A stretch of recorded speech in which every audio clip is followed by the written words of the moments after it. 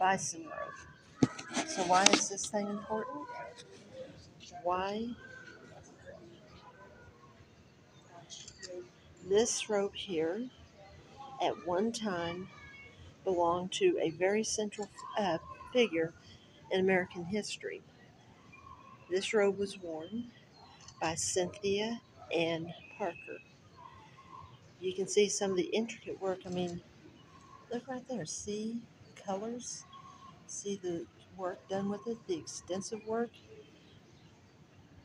This was worn by Cynthia Ann when she was recaptured by the whites in Oklahoma, I believe it was, if I remember my history right. See the symmetry? You remember this on the other side? I know y'all are probably wondering why I am showing y'all this.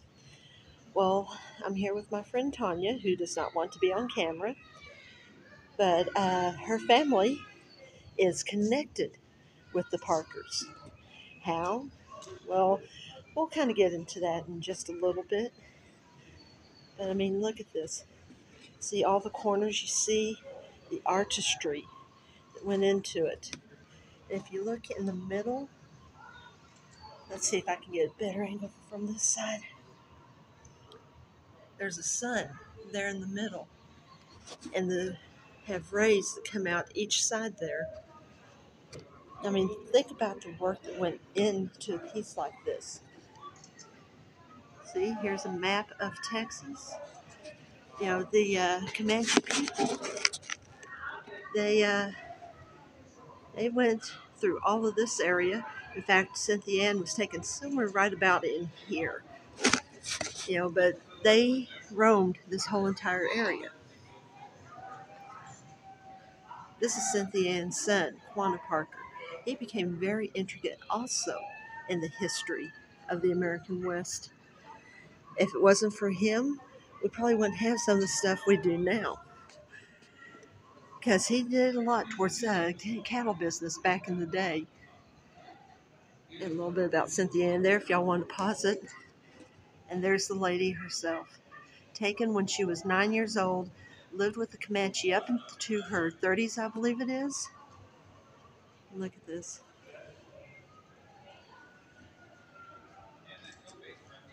Yeah, the pictures change. It's a light board there, and it shows the different pictures throughout time. But she was very important. And I'll get into later about how this woman and her family intersected with my friend Tanya and her family. Howdy, y'all. Welcome back to Ireland Bound. As you can see from the video, this one is a little bit different. This involves my friend Tanya's family, actually. She and I are longtime great friends, and in fact, she was either my second or third subscriber to my channel. I'm not exactly sure which because her daughter holds the other title. One of them was second and one of them was third. So they both, joined my channel right away. So this is for both of them.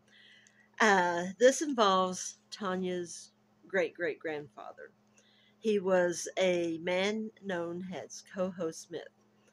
It was a nickname. Right now, for the life of me, I can't remember what the Coho meant, but it was the name that he had had for years and years and years.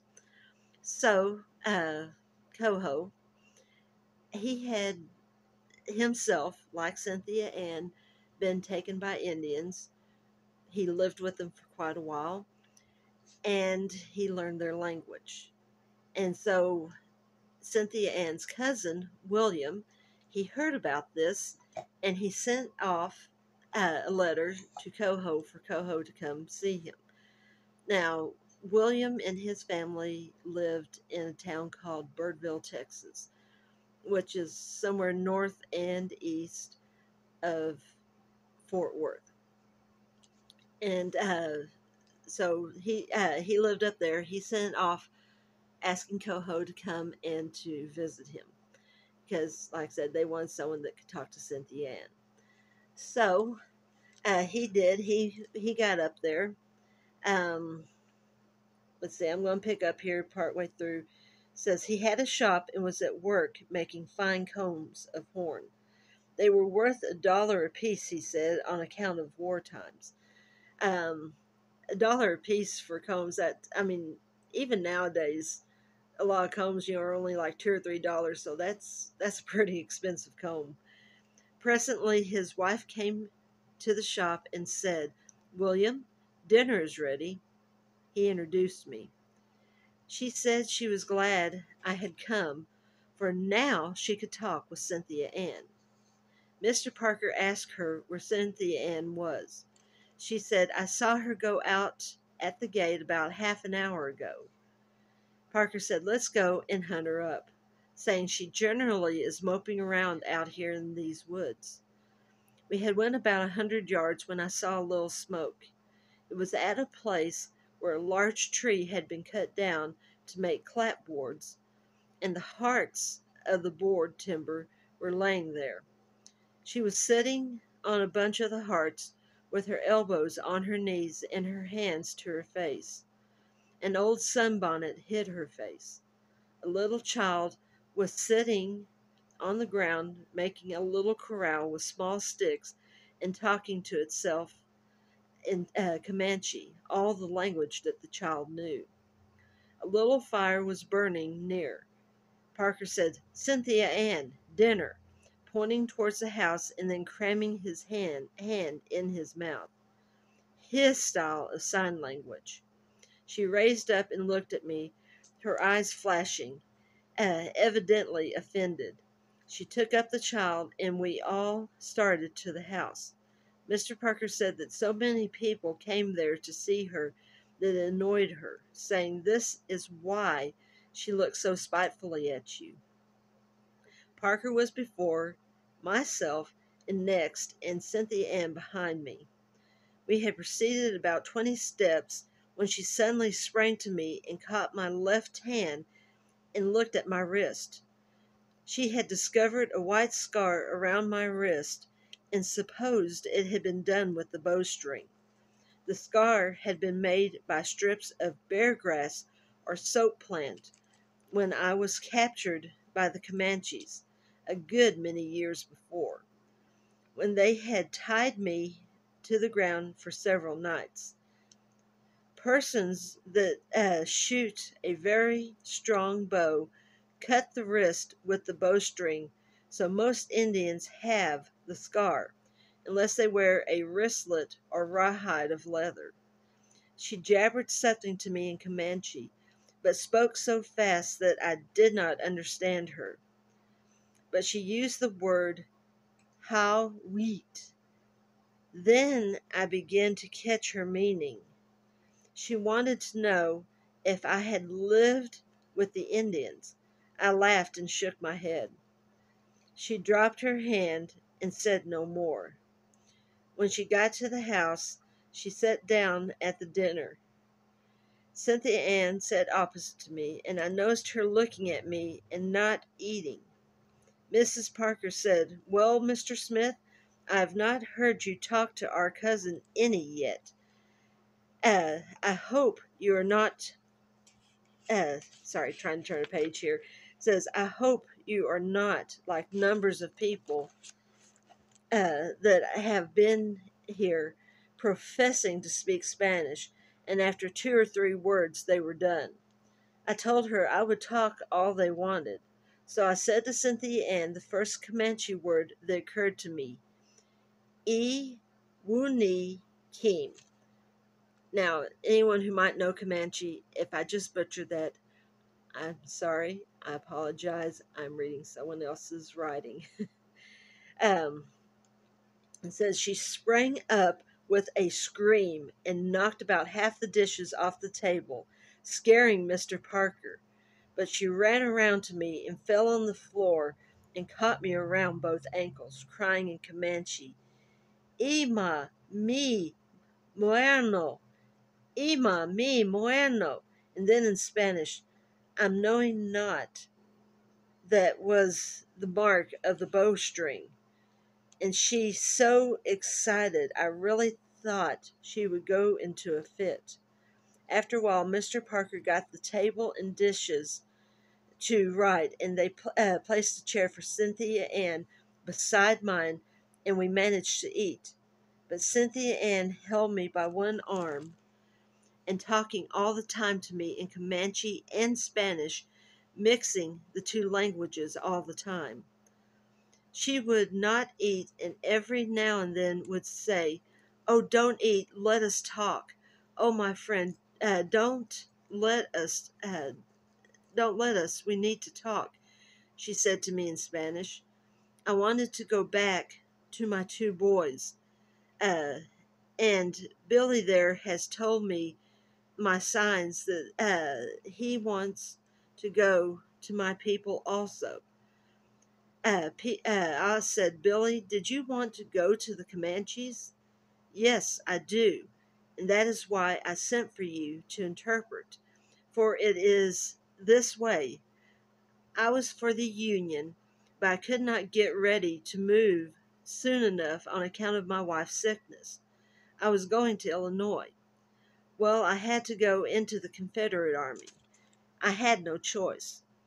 Well, in that short time, I was shot in the thigh by a minie ball, and it shattered the bone. I was sent home, discharged, but my thigh is not well yet, and as you see, I am crippled for life." I had noticed that he had walked lame. Says, "Now these dad blasted hill flies," uh, he's talking about conscripted officers, says, "they're after me again, trying to force me into the army again, but I will never fight against the Union. Never again. Now I want you to take me and Cynthia Ann to the Comanches. I can stay with them until the cruel war is over. My wife is well fixed with everything, and she wants me to go to the Comanches rather than be forced into the Confederate Army again." Cynthia Ann put her hand over her mouth and said, "Se han hablado con mi primo bastante." So I told her in Spanish all that Billy had said. She said, "You will take us, won't you?" I told her that the legislator had granted her a league of land, and if I was to take her and Billy to the Indians, that I would never dare come back to Texas any more. It says, "You have no horse, and this pony of mine is not fit for such a long journey about the headwaters of the Arkansas River." "Horses? That is nothing," she said. "There is some first-rate horses running here. They are here every day licking salt out there by the gate, and wherever I get my hands on Maine, they are mine. Don't hesitate a moment about horses. Oh, I tell you, mi corazón está llorado todo el tiempo por mis dos hijos." Then she would say in Comanche, "En se casó buku ne sua." And then in Spanish, "No más lleva mi." I told her that I had just married a young wife.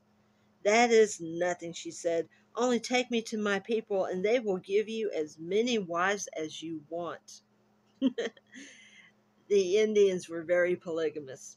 In fact, Cynthia Ann's son, by the time he died, he had gained 7 wives.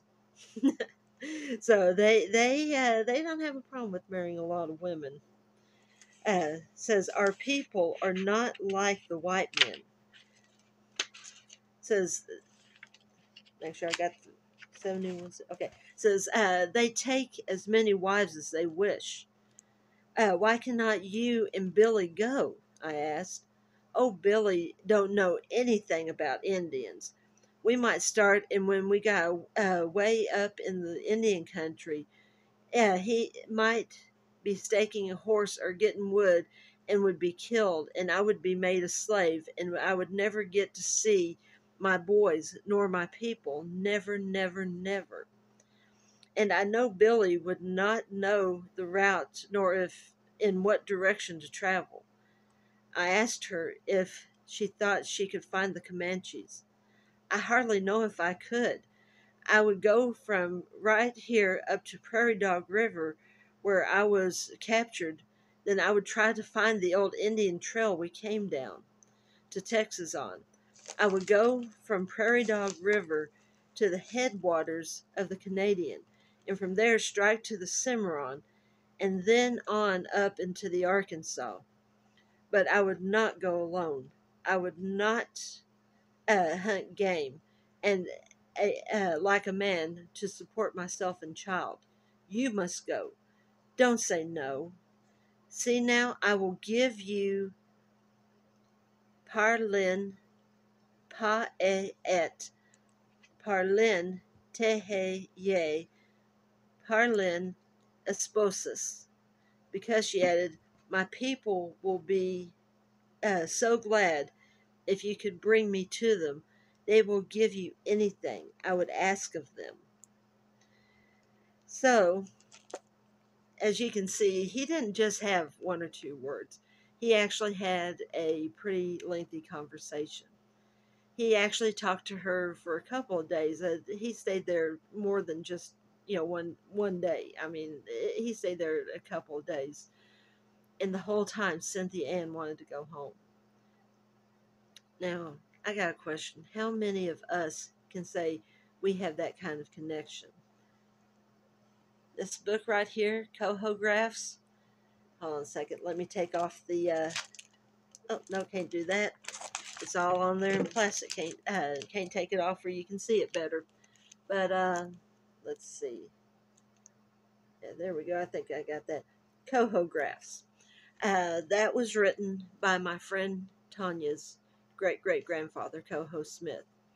Also, too, he did some of his own illustrations in it.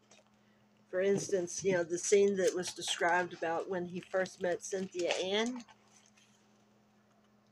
See right there? He drew the picture. Pretty good illustrator too. I mean, that's some good detail and good likenesses and stuff. I mean, how many of us everyday people can do that? And he wasn't like well educated. He didn't go to like all the great schools. He didn't have professional art teaching or anything like that. But he managed to do a pretty good picture there of what he saw. Um, I know Tanya told me that when he wrote this book, uh, her grandfather, who actually knew him and got to talk to him, said that he would sit there with a magnifying glass and with a pen and would sit there and write out this whole entire book that he did. I mean, this is a pretty good thick book here. I mean, that's like about an inch or so. So I mean, that's a pretty thick book. And he wrote all that out and he did all these drawings and talked about his life and the things that he did. Meeting Cynthia Ann, that was just one part of it. That getting to spend time with her, that was just a part of his life. But it was something he did, and he passed on this story. And uh, like I said, this is one of Tanya's books that she had. She's got one for each of her kids, and she also managed to find copies that she gave to her brother and sister so that they could have copies of it too.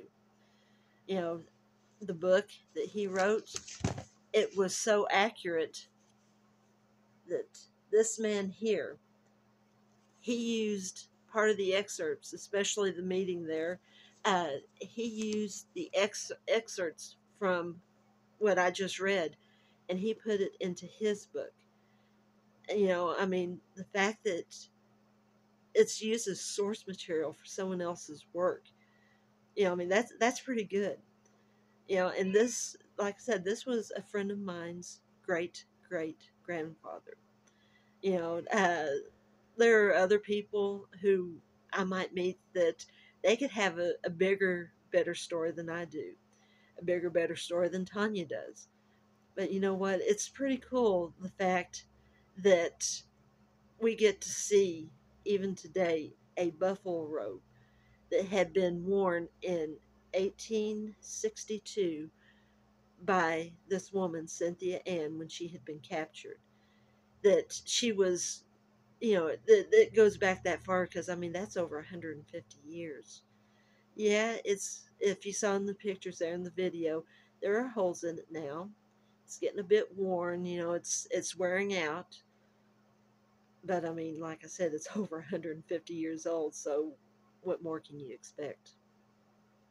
But anyways, I hope that y'all realize that, you know, we all have histories. Sometimes some people get to publish a book and talk about their life. Sometimes people, they might go around doing everybody else's life. But there are all sorts of things that we can find out about our family, about our histories, things that we can learn from. Like I said, it's I was trying to read Indian words there. Like I said, I probably butchered them. If anyone speaks Comanche, I apologize for anything that was missaid or if I mispronounced a few words because, like I said, I was trying to read someone else's writing. But anyways, I hope that y'all got something out of this. If y'all haven't already, remember to subscribe down there, the nice big red button, so you can keep getting more stories. Because, like I said, most of them have been my stories so far. But I figured, y'all might enjoy something a little bit different for a change. Also, too, don't forget when you hit the subscribe button, there's going to be three little bell icons that come up. Hit the top one that says all to make sure that you get every single thing. Actually, I have noticed on some of the new ones, it will give you all of them unless you go through and tell it to do differently. So if you got the old system, hit the all. If you got the new system, don't worry about it because the all's already been hit for you. So anyways, like I said, subscribe. Also too, got that thumbs up button. you know, let me know that you like the story, and we can do other stories and find other interesting things to discuss. And also, to leave a comment. Maybe you had a connection with someone famous somewhere in your family, or maybe you yourself do.